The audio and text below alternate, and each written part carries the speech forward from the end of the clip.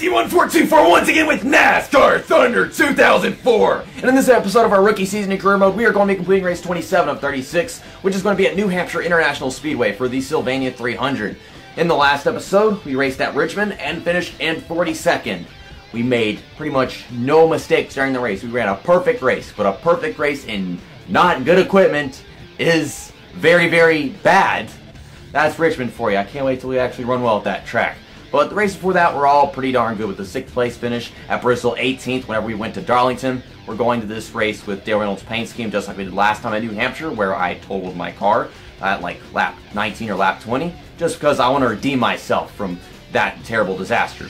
The last race, I think Jeff Gordon won, getting his 2nd win of the season, which is right here. Yeah, that is correct. That was the Chevy Rock and Roll 400. We used Metallica King's paint scheme because rock and roll, of course. So after that race, Dale Earnhardt Jr. closed in on Tony Stewart's point lead by 1 point. He's really making progress. Tony Stewart, we're going to New Hampshire. I don't know what that means. Who's better at New Hampshire? Tony Stewart, Dale Earnhardt Jr.? I don't know if either of them ever won at that track, to be honest. We are in 29th place in the point standings after that horrible finish. 30 points behind Johnny Benson, so I don't think it could even take us one race to get back there. I think we could just go ahead and race at New Hampshire and possibly get back into 28th. But I'm really working on getting to 25th before the season ends. I think it's possible. That's kind of what my goal is right now. And then you got the driver respect. Usually David Green's not racing, but he's at neutral. Robbie Gordon, we crashed into Kevin Harvick at some point during that race, but I don't even remember it. And then you got the awards. Jim McMurray, always getting Rookie of the Race. I got it 3 times in a row, but man, I can't get Rookie of the Year. He's all the way up in like 18th in the point standings. After this race, we'll have 4 races left until the fabrication shop arrives. Really looking forward to that. We need it for the bodies and downforce draft and whatever. We've got some repairing or overhauling to do on this equipment that we're about to use after this race. And as far as chassis go, we have 4 races left on building our 3rd chassis. So that's great. That'll be 3 after this race.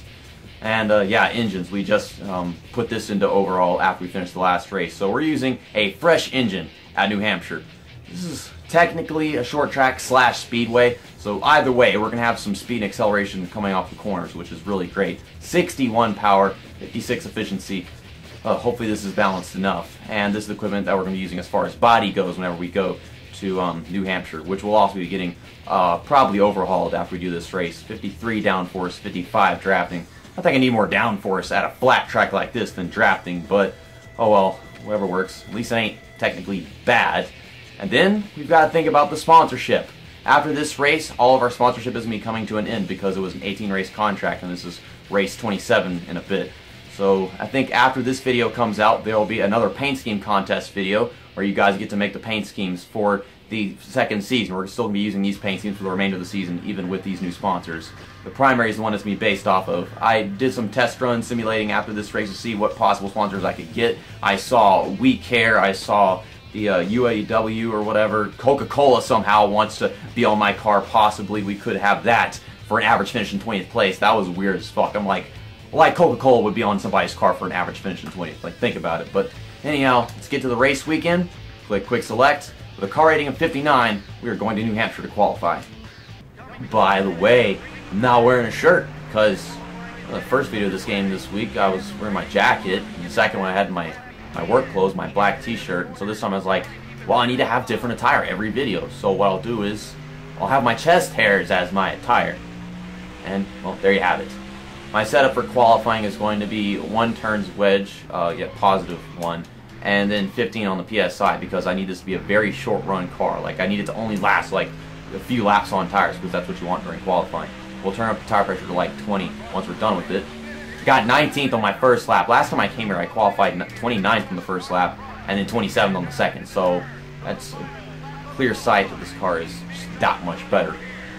I mean, I think our chassis and body is still better than what we came here with last time because I think it was all worn equipment because I didn't have that thing with the engine being back and forth with its term of condition. And well, this time, even with our worn chassis and body, it's going to be better. Then we got our engine, which is just fresh and really good. 13th place, starting on the inside. I'm probably going to be losing a lot of positions during this race for the most part, but before you go into anything, I want to acknowledge the fact Tony Stewart is starting on pole, and before I went to qualifying, I found out Dale Earnhardt Jr. is starting in 14th. Tony Stewart, you go out there, dominate the race, lead a bunch of laps, and Dillon Jr. Overheat. Fuck you. Okay, tire pressure. We'll set this to, I think, 23 psi, maybe 22. I don't know. I think I get more acceleration if I put on 22 by just a little bit. So I'll just leave it on 22. I need acceleration on a track like this anyways. And here's the suspension I was just talking about a while ago. I put it down to 0.5 after my pit stop last time we came here. And within just like 3 laps, I think it was, we just spun the race car, backed into the outside wall, blew the fuel cell, and I think just before that we crashed into the 37 car of David Green. So that's why David Green is probably pissed off. And he hasn't been in that many races, so it's still left over despite having been an entire, like 5-6 races since then. So let's get this race underway. Looks like Ricky Rudd is starting on the outside of the pole. We've got Matt Kenseth next to us. There's Dillon Jr. I qualified in front of Dillon Jr. I'm just now realizing that. We're underway for 30 laps. Let's just take it really easy on the first corner because I should be getting used to the fact that we have much more tight race car with this tire pressure adjustment. But the car will last much longer now that I have it set to 22. I think I had it 15 all until the pit stop last time. I don't know if I made any adjustments to my tire pressure during my pit stop. I think it was only the wedge. But yeah, this car really doesn't want to turn that much right now on its fresh tires, so I just hit Sterling Marlin. I think I actually have enough power to keep up with these guys in the straightaway, so that's weird. It's just I have to slow down so much more in the corners with this tire pressure. And the full setup is like 25 psi at every single track, so setting at 22 is not something that abnormal for the game. It's just, this is how bad our chassis is right now. It's worn equipment, and it's still not that good yet. The engines are what are best right now. So we can take advantage of that, not lose positions as quickly. Dillon Jr. is struggling to get past Robbie Gordon and me. We're 3 wide down the front straightaway. That was interesting. Oh god, car is not wanting to turn, going to turn 1. We're going to hit McMurray. For some reason, Jerry Nadeau ran into me. And, like, that was all him. Like, I have to hit the brakes eventually, you know? Are we trying to go 4 wide right now? Well, I'm not. I'm going to hit the brakes. Sorry, Ryan Newman, but yeah, now they're 3 wide. Oh my god, I can't get this car to turn the corners. Oh, we're in 3rd gear, so I'm going to bump into Ryan Newman, and I magneted it into him afterwards, so I don't know, I'm expecting the car to finish corners, but it just can't do that. So I'm just bumping and banging. Well, I guess this really is a short track because I can't really avoid this much of this nonsense. At least we didn't get spun by the wall. I think that's more of a NASCAR Thunder 2003 thing off the corners. You touch the wall, and all of a sudden your nose like just gyrates off of the fucking thing. Gyrating. Ooh, I love me gyrating. I'm gonna dread playing NASCAR Thunder 2003 just because of what happens when you hit walls in that game. I've been trying to practice for the season. What the fuck is happening behind me? I just heard that. I'm pretty sure you did too. But I've been getting really nervous about NASCAR Thunder 2003 with the Las Vegas difficulty there. The AI are just, they have much better cars. I've been practicing, trying to find a way to not do bad at Las Vegas, and just getting practice done because I have a Let's Play with Bobby Labonte on the way in 2019, I think. Probably after NASCAR 07 as well.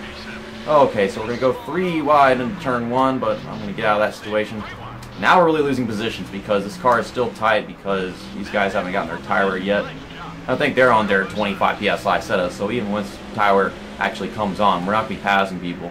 So we're going to have to get positions by taking a pit stop at a good time.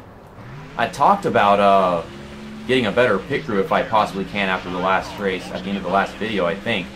But I never actually did that. I forgot to do it. At least I think I forgot to do it. I swear I didn't do it yesterday when I was recording that video. Okay, trying to get this position back from Terry Labonte. Ugh, I'm turning all the way, Terry Labonte, I'm sorry. It's just I so badly want to get back into 27th. So I started 27th last time, and here we are once again, back in 27th at New Hampshire. It's magic, it's magic. I'm no muggle. I played the Harry Potter video games. People are starting to take pit stops. There went Brett Bodine down pit road. For a while I was catching them, but it just couldn't happen. I'm going to take my pit stop in the next few laps. I am overdriving turn 1 now. It's like I start commentating, then I can't do anything right, but I don't even think that was avoidable.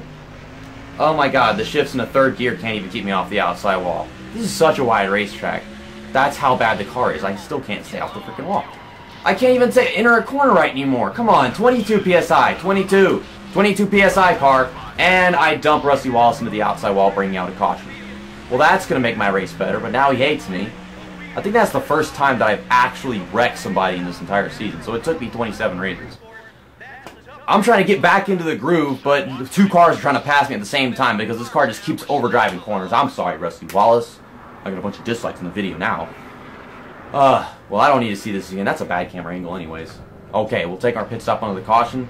I think I just gained a bunch of positions because of that. I don't know, maybe it'll play out that way. We're in 21st place just like we were a while ago, of course. So we'll get 4 tires. I've got damages repaired for that, not a surprise to me. And we'll add a full tank of fuel. This is the setup, we're gonna have to stick with it. Maybe I should have turned up the tire pressure a little bit more, but then again, on fresh tires the car didn't want to turn, and once they got worn, it really didn't want to frickin' turn. I was still getting runs off the corners. I noticed I was catching up to them within the last few laps before they started taking pit stops just because of, you know, shifting into third gear. Then I started shifting in third gear, and it was slamming to the outside wall because I was trying to take advantage of that third gear, obviously. So, got a camera on the roof, but anyways, tire changer fell over because, yeah, I really should have tried getting a better pit crew, and that was probably biting me on the ass. I'm in 23rd place. How many of these people behind me are lapped down? Apparently none of them, so I guess we're all on the lead lap. I've got fresh tires. Let me slam the brakes because they're making contact up here. Are people running out of gas? What is happening right now? I see people keep on slowing down in front of me and checking up and shit. Like, these are positions that I could be getting if they weren't doing this. It's a good thing that that mistake happened under the caution with that pit stop, because if it hadn't, then yeah, we'd have lost many more positions. But I dumped Rusty Wallace. Now I've got to stay away from him for the remainder of this freaking race so that I don't get wrecked. Until he tries running me over into turn 1, I don't know. Wow, that was such a freaking slide into that corner. And he's stuck behind Hermie Sadler. And I can still pass some of these guys. They're trying to go 4 wide over there and front me out too. Oh my goodness. I just really need to focus right now because when I'm surrounded by traffic, it doesn't make it that easy. But whenever I'm commentating, that makes it even harder. Okay, good dive off of 4. The driver's like Jack Sprague, Brett Bodine, and I've got fresh tires, so I should be able to pass some of them at least. We're bound to start losing positions more than actually gaining them, though. Man, now we're on fresh tires. I'm sliding so much more because I'm trying to drive this car like it's on worn tires. This is not something that most people wouldn't do. So, about to have 10 laps to go. I rear-ended Brett Bodine, but I tried to do it in a way that wouldn't cause either of us to wreck. That was all me getting on the brakes too late. You know, I like this track and all. It's creating some good racing because the AI race it all weird and it's hard for you, but I'm just saying that I'm just not driving it very good this season. And part of it's because the car is bad, part of it's because I guess I'm not that good at driving whenever I have to commentate like this. Maybe once the car is better it'll be easier to drive this track and commentate. I'm actually making up positions right now. There's Kenny Wallace. Why am I below the yellow line? Oh, I'm below the yellow line because I want to make it 4 wide. That's my reasoning. Oh god, there's the 2 car. He's going to hit me. He's not going to hit me? Okay. That just really completely defied this game's rivalry system because he was right next to me for a pretty good length, and then he was like, I'm not going to hit you. They're still scrubbing up against each other, racing side by side, 3 wide through the corners and everything, making sparks, so... Oh, don't rear-end Robbie Gordon.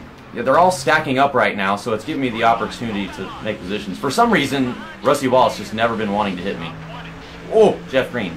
Actually, his rivalry thing dropped down to 58% because he completed a clean pass on me, so that's why he's no longer wanting to do it. So yeah, I was more confident about making that pass at that point.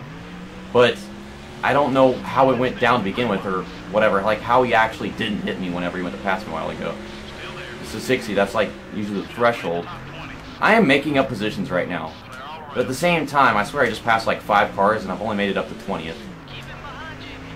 Well, at least Rusty Wallace race is not really falling apart because of that. If anything, I actually helped him because he was on the track and people were taking pit stops, so he got to be ahead of all those people. I did a good thing while in the process wrecking somebody. Like, I made his race better by dumping him.